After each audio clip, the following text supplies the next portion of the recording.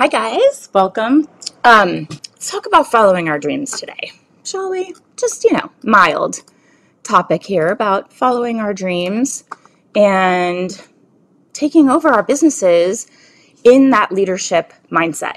We're going to talk about fully stepping into your leadership role, taking charge of your agency, being intentional about growing your business. So I'm sharing 8 of my best tips for taking on that role as the CEO, the leader, the founder of your company with strength, with confidence, so you can grow and scale your agency, the agency you dreamed of. So number 1, let yourself be the expert. I say this all the time. We always want to make our clients happy, but they're not always right.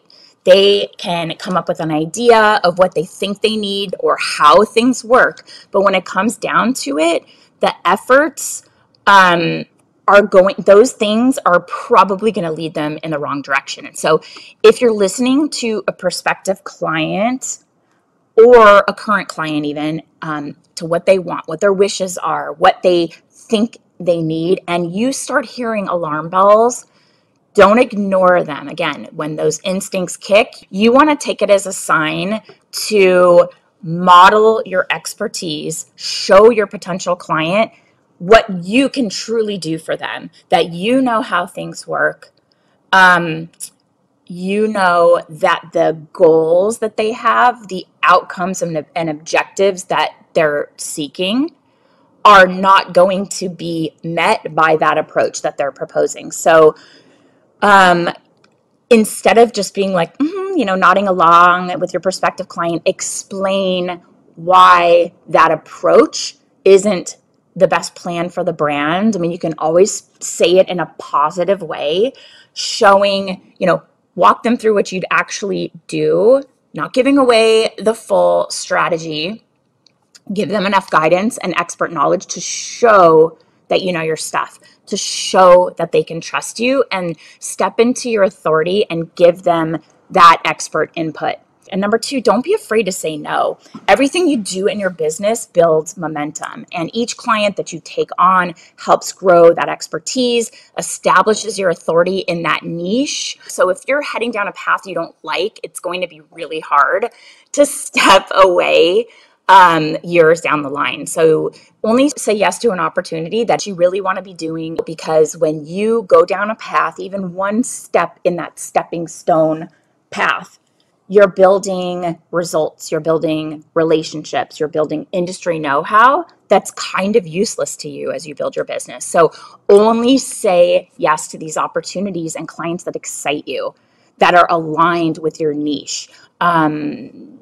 If it doesn't interest you and you don't think it's worthy, like, how are you going to convince the media? You don't say yes just to get the work. Take a stand for yourself and say no. Of course it's hard to turn down work, but what's the point of saying yes to something that is taking you on a path in the wrong direction, or that you're going to regret when you don't go down these paths that ultimately aren't the direction you want to build your business in?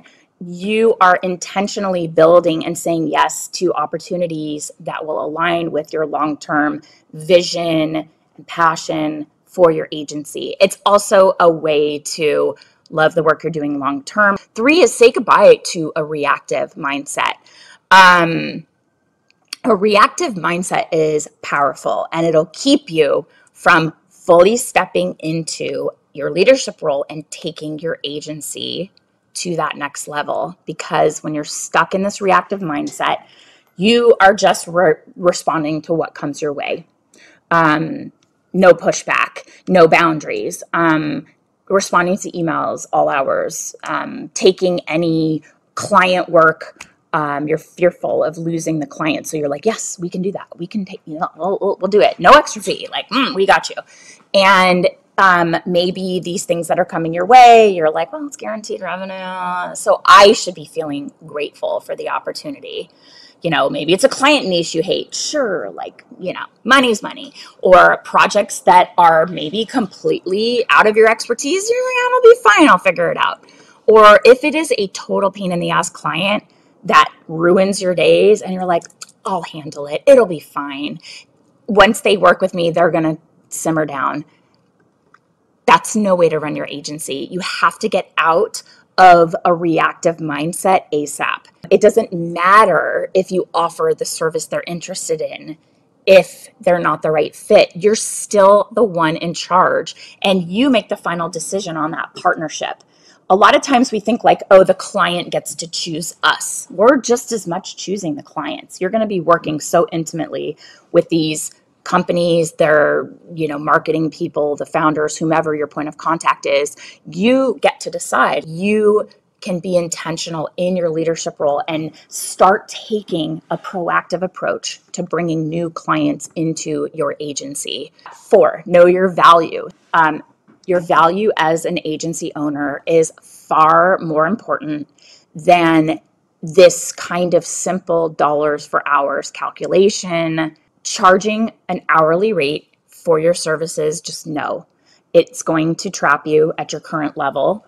It is discounting the expertise, the contacts, the niche understanding you have. No more dollars for hours. There are only so many hours in a day, and when you limit your earning potential in this way, you're never going to make it to your next revenue milestone and continue to grow your agency. It's just not possible, because in order to make more money, you have to work more. I want to work less and make more. Switch over.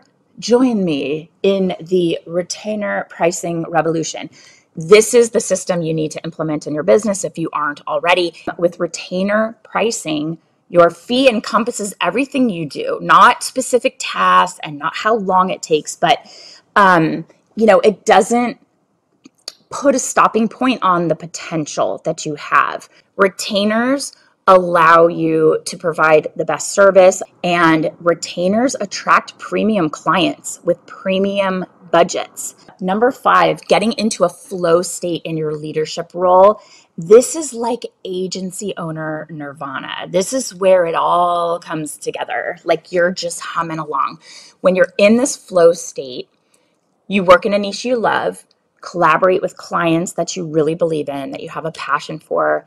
You're executing work for them. I say projects, anything, services. You are in your zone of genius, right? Like where time just feels like it's flying by because you love what you're doing and you're able to get into that deep work. And I've coached tons of agency owners who felt that getting into a flow state was kind of impossible or didn't resonate with them. Sometimes it takes some undoing of how you have established things to work towards this approach. So getting into this flow state, ditch those limiting beliefs, step into a better, healthier agency owner mindset, and get rid of that kind of reactive mindset.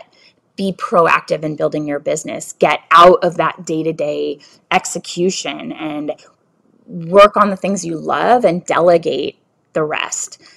Being your own advocate when clients push for bad ideas or unrealistic expectations or don't treat you appropriately. Push back. Let go of false narratives that are dictating your worth and charge your true value. And a lot of the narratives are your own limiting beliefs around money and putting that limiting belief on a client. Believe in yourself and know that when you're in the leadership role, you're meant to be there. Okay. 6, you got to deep dive and develop that niche expertise. So a lot of newbie agency owners will think that they have to offer more services and they have to work with as many types of clients as possible because that means more opportunities are going to come their way. But that anybody who's been here for any amount of time knows that that is not true, and it's actually the complete opposite. Niche expertise and really focused offerings are what is going to seal the deal with top tier clients. Your dream clients, they want to get the best opportunity. They want the best representative, the expert in their space, and they'll pay a premium, right? This is why you get better clients, because you charge more and they have the budget to work with anyone. and you're like, I am the go-to. I know this space. I know who the players are. You don't have to pick just one niche. You can pursue a few. That's okay. But as long as you're really passionate about them, and this is how we do it. We work with baby and kids, beauty and cosmetics, and lifestyle. It's tended to lean more like health and wellness, gifts. But despite working in all of these different niches, multiple industries, my team and I, we've established our agency Generation as the go-to experts. Number 7, I have 2 more for you. Fully step into your greatness. No matter how long that you have been running your agency, I know that imposter syndrome can swoop in and leave you doubting your abilities. And I feel it sometimes too. And this is a reframe that really works, is that you should know that imposter syndrome will strike. You'll feel it. It'll rear its ugly head when you're on the cusp of something great, when you're expanding. And it's a sign that you're growing, being in a new role, new position, new level. It will come with some discomfort and fear. So think about a reframe on your view of imposter syndrome. But the last tip I have for you, these instincts, you have to follow your instincts. The other part of this is recognizing that you have them, acknowledging that those gut feelings, that's instinct, that is there to protect you. It is there to serve you, and you should not ignore it, and pay attention to it and realize that there's something there to guide you in a certain direction. So if you meet with a potential client and you immediately see red flags, that's an instinct. That is your intuition speaking to you, and you should always listen to it. Doesn't mean you have to 100% follow it, but pay attention to it. Your intuition is what keeps you on the right track, and it leads you to the opportunities that you are meant to have, and it might also protect you from the opportunities that were not meant for you. Following your instincts, that's a big part of running your business. It's a big key in success in your business, especially in those early stages, because a lot of times you're just figuring things out as you go. I'm going to quickly recap the 8 things, how to fully step into your leadership role. Let yourself be the expert that you are. Say no. Don't be afraid to say no when something isn't aligned. Say goodbye to a reactive mindset. Be strategic and proactive. Know your value. Don't discount your value for multiple reasons.